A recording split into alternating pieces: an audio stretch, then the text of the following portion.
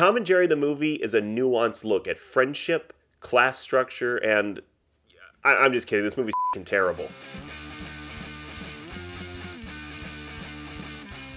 Welcome back to Instant Movie Reviews. Our movie today is, well, Tom and Jerry the movie, which is a movie that's out in theaters and HBO Max now. And if you're keeping track at home, that is our third HBO Max movie in 5 weeks. And also, those keeping track at home, this is our 5th episode in a row, which it might be a record. Someone look that up. But here we are. Welcome back. It's less a Tom and Jerry movie and more a young woman cons her way into a job at a hotel that she's not qualified for at all, and no one bothered to do any sort of background check at all.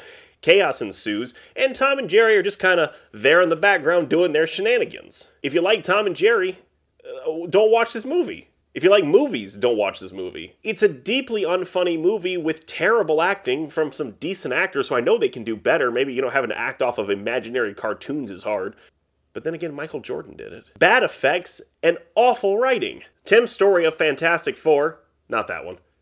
Yes, that one. Cobbles together a movie that doesn't make any sense. It's the slapstick Tom and Jerry with the aesthetics of an early thousands Disney Channel show, forcing the film to never really land on a coherent tone or plot or, anything that makes sense at all. It jumps from one idea to the next at such a breakneck speed it'll make your head spin like Tom's after being hit by a baseball bat. At multiple times throughout the film, you'll find yourself asking, what am I watching? What is happening? Is that mouse really flying a drone? The script is lame and filled with humor that felt dated 10 years ago, with jabs at social media, with lines like, was that on the tweet book or the tiki-taki?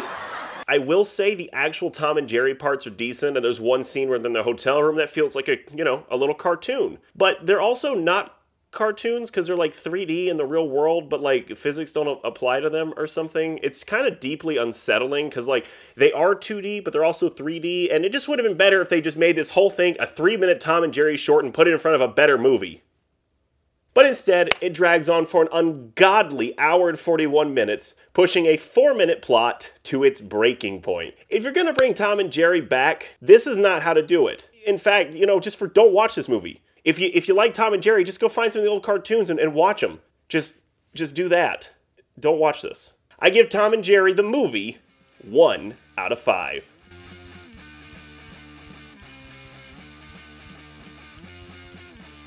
Hey, thanks for watching, and make sure to follow us on all of these social media platforms. We'll see you next time.